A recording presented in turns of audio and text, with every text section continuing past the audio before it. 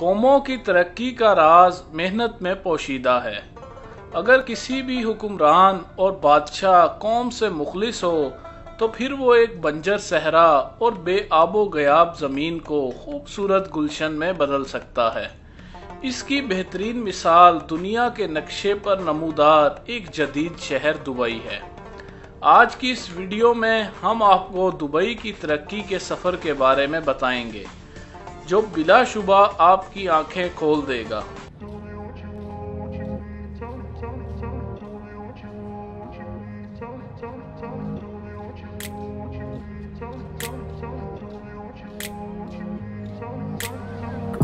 Place where they told you what to chase, told you how to run the race, every move was on the page, but I didn't like their way, had to fight and misbehave, had to find a way to change, had to leave to find my way, caught up in a daydream, I beat my mind up there almost daily, it's how I pass time, no opinions safely, it's how I understand what I want in this place, see, cause everybody wanna tell you bad things, what could go wrong, what fame brings, but success is a finicky thing, and if you ain't sure, no, it'll never be.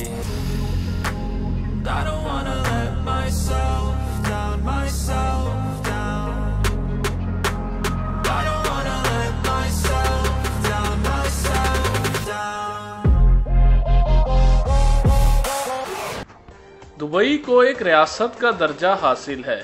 Dubai کے موجودہ حکمران کا نام محمد بن راشد المکتوم ہے۔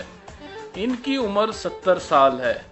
وہ ملک UAE کے prime minister بھی ہیں۔ ریاست دبئی کا کل رقبہ 4114 مربع کلومیٹر ہے۔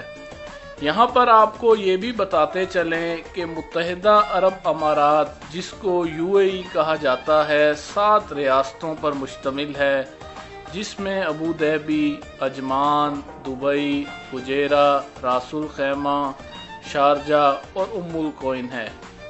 متحدہ عرب امارات ہمیشہ سے ایک ملک نہیں تھا، یہ 7 ریاستوں میں تقسیم تھا۔ ہر ریاست کا اپنا بادشاہ تھا اور اس کی اپنی کرنسی تھی، یہاں تک کہ ایک ریاست سے دوسری ریاست جانے کے لیے ویزے کی ضرورت ہوتی تھی۔ یوں تو تیل دریافت ہونے کے بعد ان سبھی ریاستوں نے بیش بہا ترقی کی، مگر جو ترقی دبئی کے نصیب میں آئی اس کی نظیر دنیا میں ملنا ناممکن ہے۔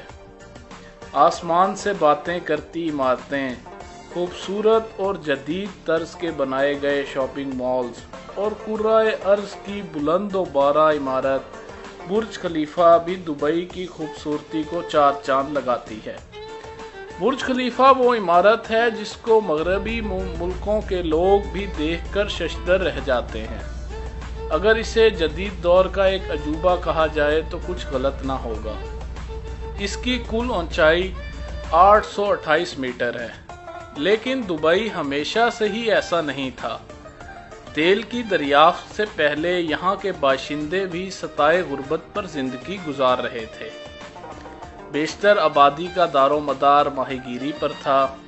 پورا دبئی لک و دک صحرا تھا، جہاں عمارت تو دور کی بات کسی درخت کا بھی نام و نشان نہ ملتا تھا۔ شیخ زید بن سلطان ال نہیان کی صورت میں متحدہ عرب امارات کو وہ رہنما ملا جس نے اس قوم کی تقدیر ہمیشہ کے لیے بدل ڈالی۔ جدید UAE کا قیام بھی اسی حاکم وقت کی دور اندیشی کا منہ بولتا ثبوت ہے۔ ایک وہ وقت تھا کہ UAE کے لوگ کراچی میں وقت گزارنے آتے اور یہاں کی ترقی دیکھ کر حیران رہ جاتے تھے، لیکن وقت کا ستم دیکھیے کہ ہم ترقی کی بجائے تنزلی کی طرف چلے گئے اور دیکھتے ہی دیکھتے 1980 کا ایک لک و دک صحرا ماڈرن ورلڈ میں تبدیل ہو گیا، جس کو لوگ دبئی کے نام سے جانتے ہیں، اور پوری دنیا سے لوگ دبئی کا وزٹ کرنے آتے ہیں۔ دبئی کی ٹورزم انڈسٹری اس وقت بام عروج پر ہے۔ دنیا بھر کے سرمایہ دار اپنا سرمایہ دبئی میں انویسٹ کرنے کو ترجیح دیتے ہیں۔ شیخ زید کے ناقابل فراموش کارناموں میں ایک یہ بھی کارنامہ ہے کہ اس نے 2 دسمبر 1971 میں 7 ریاستوں کو متحد کیا، ایک جھنڈا اور ایک کرنسی کے ساتھ ایک نیا ملک دنیا کے نقشے پر ابھارا، جس کا نام متحدہ عرب امارات ہے۔ दुबई के आगे बढ़ जाने का एक राज ये भी है कि यहाँ के बादशाह ने सिर्फ तेल पर इक्तफा नहीं किया, बल्कि शुबाना रोज मेहनत से दुबई को वो तरक्की दी कि दुनिया हैरान रह गई। दुनिया की बेहतरीन एयरलाइन एमिरेट्स, जिसका सालाना मुनाफा कई अरब डॉलर है, वो भी दुबई की तरक्की का मुंह बोलता सबूत है। इसके अलावा हजार 5 स्टार होटल्स, बीचेस और दुबई टैक्स फ्री पोर्ट भी इस मुल्क की तरक्की की जामीन है। दुबई के तरक्की के सफ़र से ये बात बिल्कुल आया है कि अगर हाकिम वक्त की लगन सच्ची हो तो फिर एक सहरा भी फूल उगलने लगता है। उम्मीद करता हूँ कि आज की ये वीडियो ना सिर्फ मालूमाती थी, बल्कि हर मुल्क के हुक्मरान के लिए सबक आमोज भी। मिलते हैं एक और नई वीडियो के साथ, तब तक के लिए इजाज़त दीजिएगा। अल्लाह हाफ़िज़।